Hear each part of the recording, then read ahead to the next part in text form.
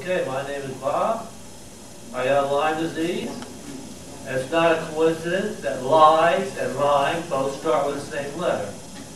Because there's lots of lies about Lyme disease. And the doctors that want to hurt you are going to lie to you about what you have.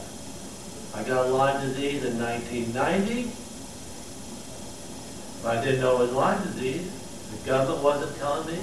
The doctors weren't telling me. Nobody was talking about it. And yet Lyme was defined back in the 70s. And everybody should have known about it, but they're keeping it a secret.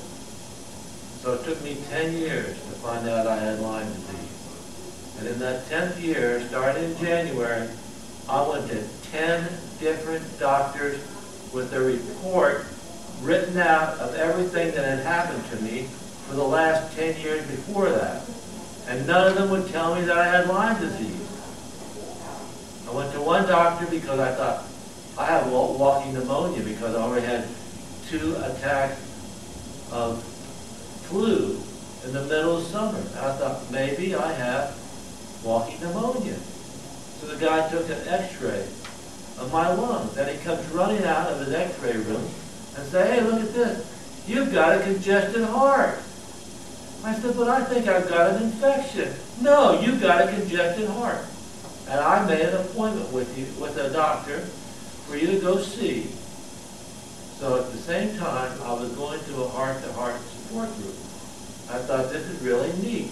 I'm going to take the picture of my congested heart, and I'm going to tell these people what it does to you. Because by that time, I had 30 different symptoms that's been going on with it. So I took it into the group. I said, look, guys, this is a picture of a congested heart. And this is what it does to you. And I rattled off all my history for the last 10 years. And one of the members of that group sat up and said, Bob, you do not have a congested heart. You have Lyme disease. Now this happens to a lot of people. They first get diagnosed by a layperson because the doctors won't tell them. And sure enough, I did have Lyme disease. And I started my treatment in August of 2000. And I've been doing it for the last 6 years. And I'm actually getting worse. So look, just don't get Lyme disease. That's all I can say. All right, one of my first symptoms was tinnitus. I'm telling you, you do not want to get tinnitus. You lay there at night, your ears are ringing, and you pray like hell that it would stop. You say, I'll give you $10 a minute for every minute I can have of quiet. And I didn't know that Lyme caused tinnitus until I went to a support group. And I met a lot of other Lyme victims who have tinnitus. So it's one of the symptoms that you can look for. I lost the center vision of my left eye in 1993. I was reading in bed and I was laying on one eye and I was trying to read with the other eye, and I realized I don't have any center vision. I cannot read with this one eye. Lyme disease causes that. I went to 2 expert clinics, one at Johns Hopkins, and I went to Georgetown, went to their clinic. They saw the hole in my eye. They wanted to operate, but they had no idea of what caused it. These doctors will do anything to you, and they don't care what caused it, because all they're interested in is making their next payment on their yacht. They'll do all kinds of procedures on these Lyme victims, all for money, not to help the Lyme victim. They'll take your gallbladder out. They'll do a heart procedure. They tried to do an angiogram on me. I wouldn't let them because they're going to find something there, and then they're going to do an angioplasty, and then they're going to do bypass, and then they're going to put me on all these drugs. No, cure the Lyme. Then let the doctors mess with all these other things. But you have to get rid of your Lyme once you've got it.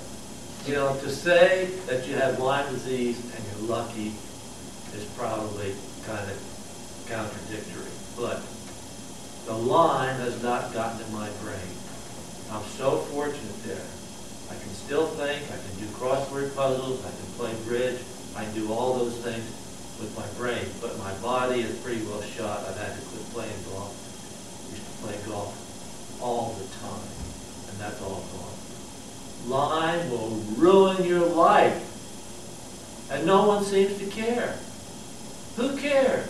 Do our politicians care? No, they don't care. All they care about is getting reelected. Do you realize how the Lyme victims felt when they came out with that big E. coli scare about spinach, where 100 people got sick and one person died? Well, we're getting thousands of people getting sick with Lyme disease, and nobody's putting that on TV. How about West Nile virus?